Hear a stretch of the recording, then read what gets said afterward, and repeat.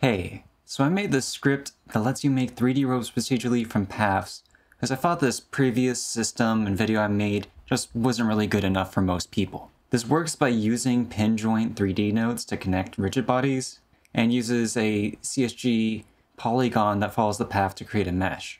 This lets you make hanging ropes, ropes that curve around objects, fixed ropes, and ropes with rigid bodies attached to the ends. The best part is that this uses only built-in Godot features, so this actually works really well in the browser, which is what it's doing right now, if you let me zoom out.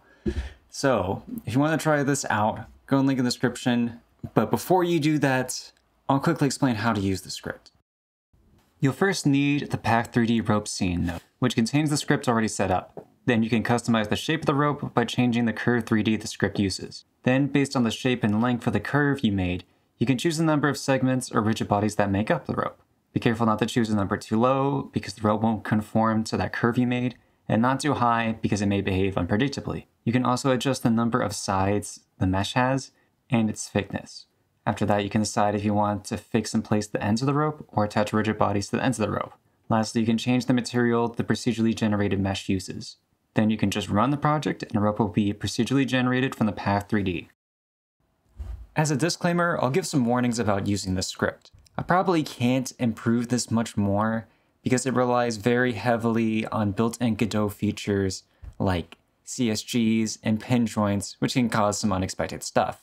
You should also try not to rotate the ropes before generating the mesh. You can always rotate the curve instead. This is because it may cause issues, specifically with attached rigid bodies, and if you don't do that, you might not encounter as many issues. Also, I got the idea for this for using PinJoint3D nodes to create ropes from this video from Alan Vey. You can watch that from the description. But the benefit of my system is that this script does everything automatically instead of having to open up Blender and create a mesh. But it does also behave in the same unexpected ways because of the use of PinJoint3D nodes. Download the project and script and let me know how it works out for you. And I wanted to mention that I've been inactive on my channel because I broke my hand the other month. But I'm all better now, so it's not a big deal. Well, that's it. Thanks for watching.